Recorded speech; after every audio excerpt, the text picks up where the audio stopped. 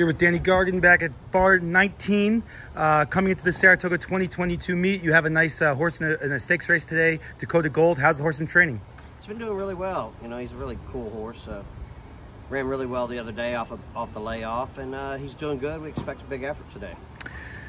You have a horse that's been definitely a fan favorite of a lot, Tax. Had a nice win down at Delaware. Is it the horse back up at Saratoga yet? Yeah, he's actually right here. He's always in the barn. He's always in the same stall, 17. He's been there since he's 3 years old. He's pretty, you know, he's our favorite. He's, you know, the fan favorite here. Everybody loves him. He was off for a long time the other day. He hadn't run in 532 days, and actually ran a big race at Delaware. So we're probably going to look for something here in the last book. Maybe run him at the end of the meet somewhere at Saratoga. May try the grass.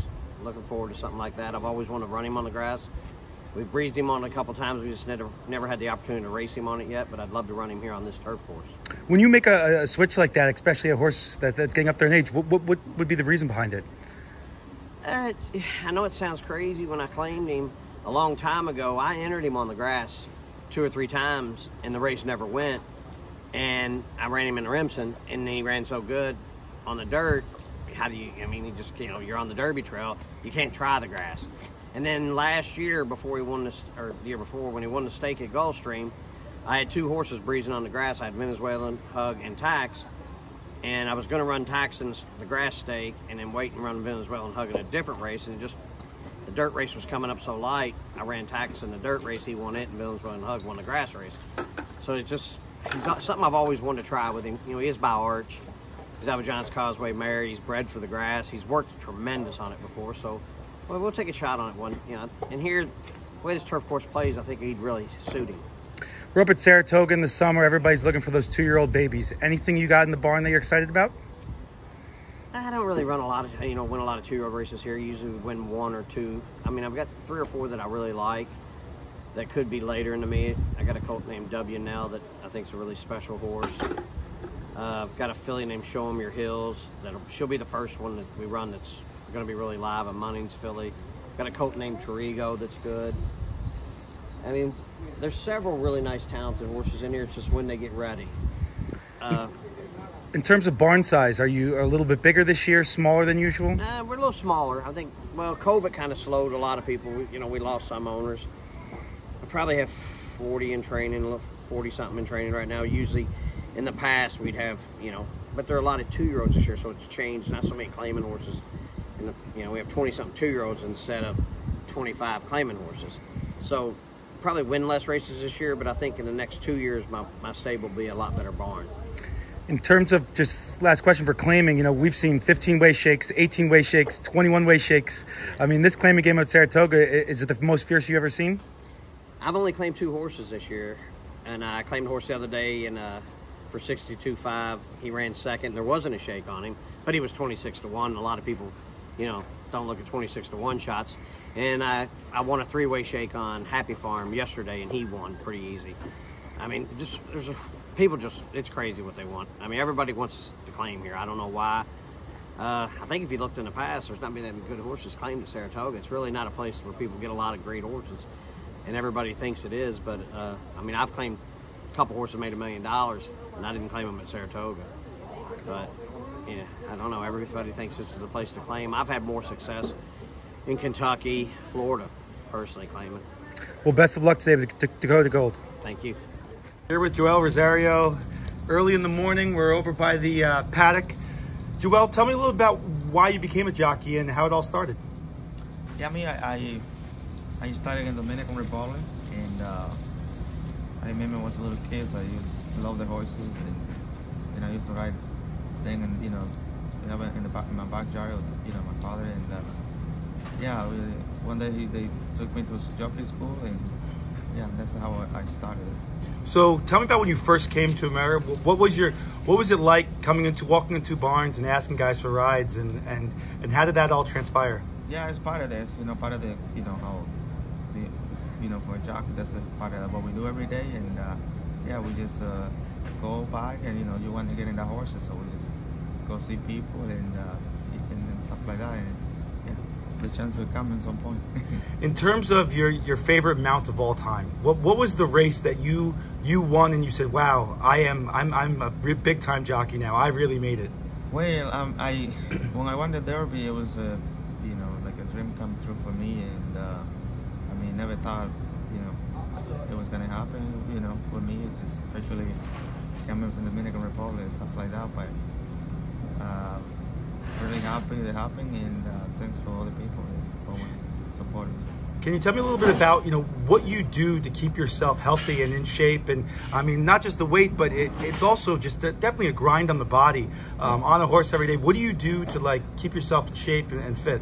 Well, I mean, I work out, and beside the horses, and I also work out with the horses, and it's very important, and to stay fit and stuff like that. But yeah, we ride pretty much almost every day, so you stay fit that way. But I do some other exercise to just make your body a little stronger, to when you get in the horse and you're not really coming back flowing more than the horse.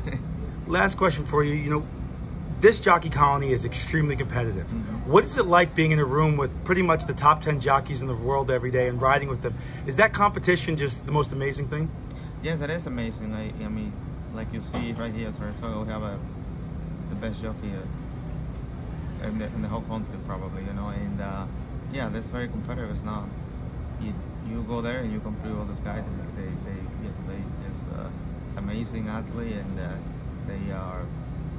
they do everything they can, you know, to try to beat you in the race. And then, yeah, just for me, it's a great feeling to be here. Then I like that. I like the competition too, so I enjoy that.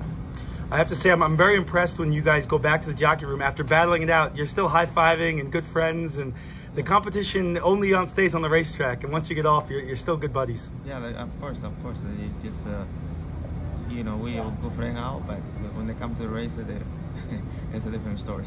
Well, best of luck on your mounts today. Thank you so much.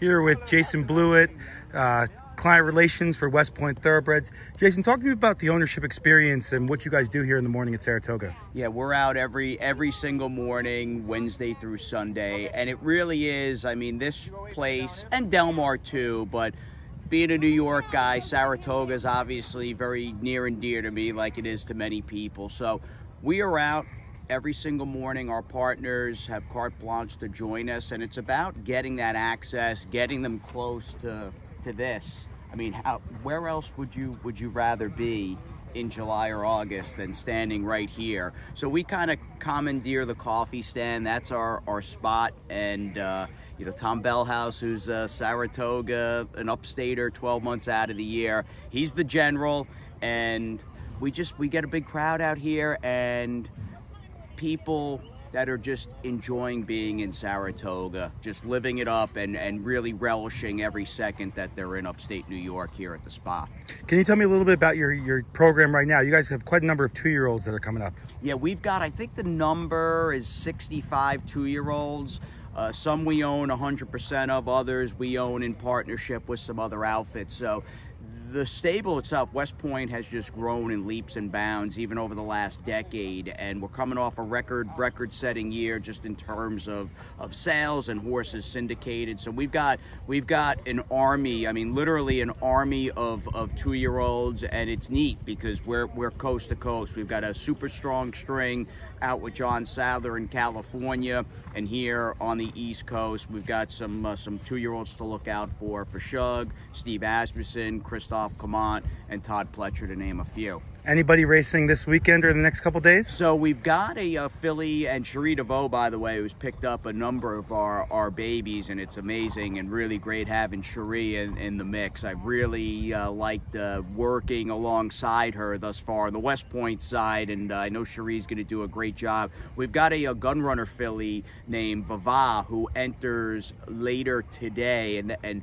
her name translates to strong, I think, in Polish. Don't quote me on that, but it does does translate to strong. She's entering today for Sunday, actually, and she's our first ever gun runner that we've had in West Point, so excited to see her run. I'll give you a couple others. We've got Mademoiselle Jackie, who should be running in the next week and change up here for Christophe Comont. She's an American Faro filly, and Shug's got a City of Light colt for us named Battle of Normandy, who's really come on in a big way over the last few weeks, and he should be running I'd say in the next couple of weeks as well.